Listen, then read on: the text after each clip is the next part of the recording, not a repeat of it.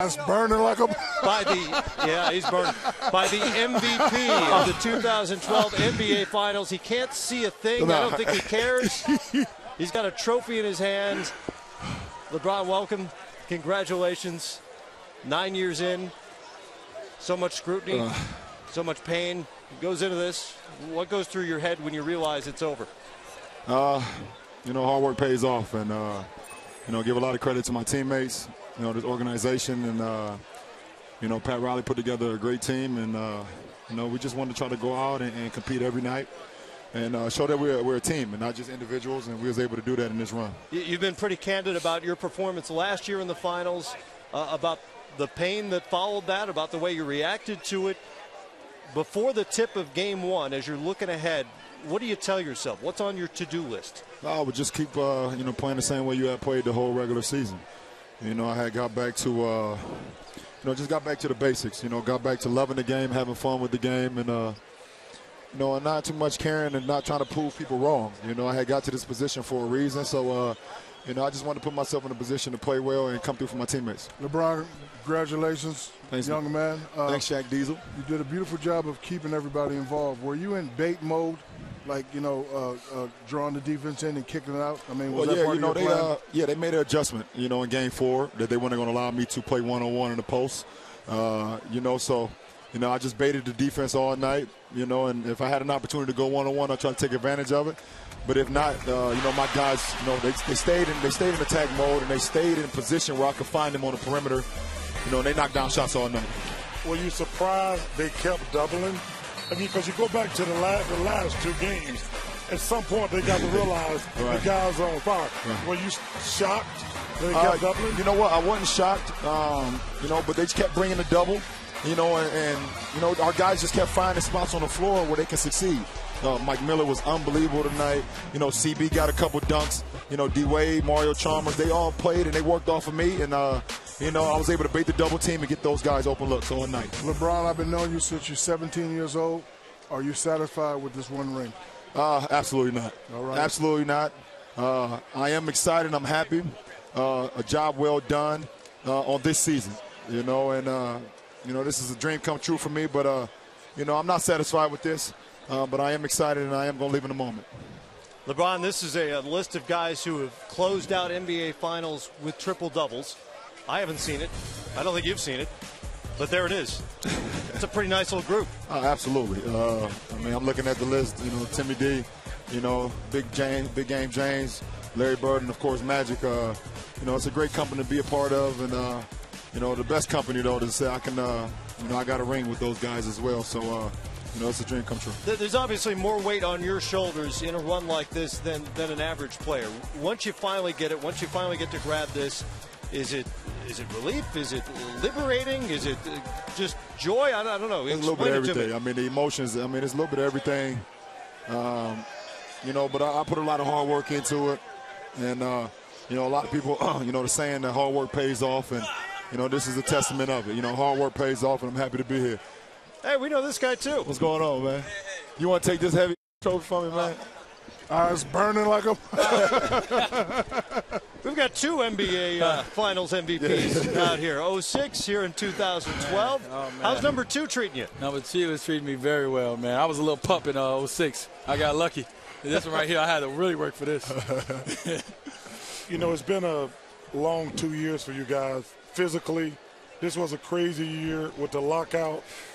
I think this is one of the more remarkable accomplishments considering the short and strike season.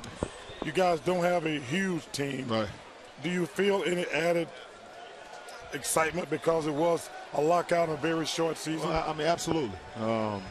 With the 2 months that we had laid off, guys could have easily done absolutely nothing. But when the season was back in play, guys came in. I don't want to say in game shape because there's no way you could be in game shape if you're not playing games. But guys was ready to get back in shape, and it didn't take us a lot of time at all. We had the 2 preseason games. We went through that. But in the first game in Dallas, we was right on point. We was right there where we wanted to be, and we just wanted to keep on grinding throughout the whole regular season. And it takes some luck as well. We was able to stay healthy for the most part, but you know, it's been a great year for us, and we never took anything for granted the whole year. D-Wade, I want to commend you for stopping the press, saying it's LeBron's team, but was that a hard choice for you? Oh, man, you know what, Shaq, because of you being here when I was young and you was 30 years old and amazing and a Hall of Famer, and you, in a sense, turned the team over to me because you knew that we needed me to be great for us to win it. I see the same thing in LeBron, and I knew that for us to be what we want to be, he had to be the best player in the league, which he is. And that doesn't take anything from me and what I do, but I had to find my way, and my way was enough. You guys, this was such a circus around here. Since the they press like conference, it. They like it. They're the Heatles. Don't even try that. I heard them. 1, 2, 3 Heatles. They love it. Cut it out. I think they like it to a certain extent. And maybe on a lot of days they like it. Maybe on some days not as much. But last year you go through the finals. You guys are humbled a little bit at the end of that. What was different this time around in terms of your attitude and your thought process coming into this? I think, I learned this from someone. They told me that the greatest teacher in life is experience. Going through everything that we went through last year, there was absolutely nothing that we could have seen this year that we wasn't ready for. Absolutely nothing, from anybody off the floor to on the floor. We went through everything. We went through ups, we went through downs.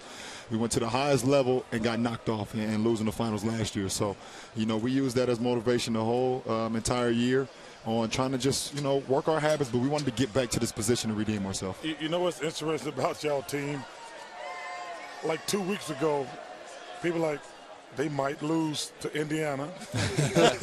When y'all went down 2-1, then you lose game 5 to the Celtics. And people are like, oh, my God.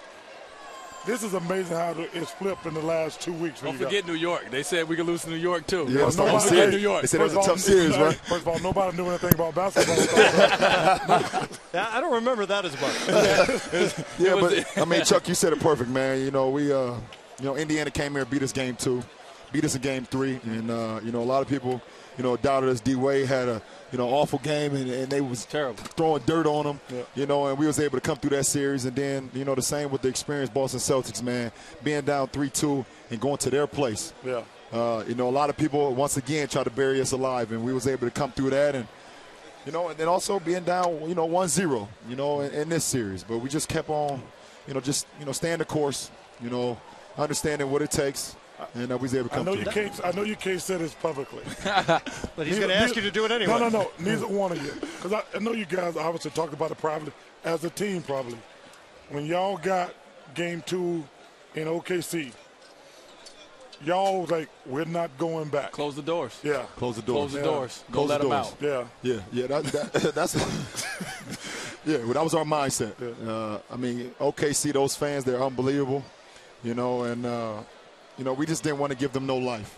We didn't want to give them no life. And we had an opportunity after we won game 2 to come home with 3 straight. And, we wanted to finish our breakfast. Not to get ahead of ourselves here. Last question. I know you and I know you. How big is that ring going to be? Oh, man. I want to get one of those 4-finger rings. Yeah, it's like a brass knuckle. It's going to be a brass knuckle ring. Congratulations, people guys. want to talk to you guys. Congratulations. Congratulations. Thank you, big fella. Thanks, baby. Thank you, Chuck. Thanks. Thank you, man. 2 more. Appreciate it. Thanks for 2 joining more. us. Let's go. We got a long way to catch up to. We got LeBron James here on NBA. Hey, we gonna enjoy this one. They got to hurry up and get off the seats because I'm getting a contact high. Oh, from all the champagne. Sitting over here. I'm not even taking a shower. Party at Liz at the Fountain Blue. A couple of guys who, by the way, have a chance to not only win an NBA championship this year, but perhaps a gold medal as well by the end of the summer. It's going to be a great year. That's a pretty good 2012. Guys, congrats. Thanks for being here. Who carrying this trophy? LeBron James. Hey, Dwyane Wade.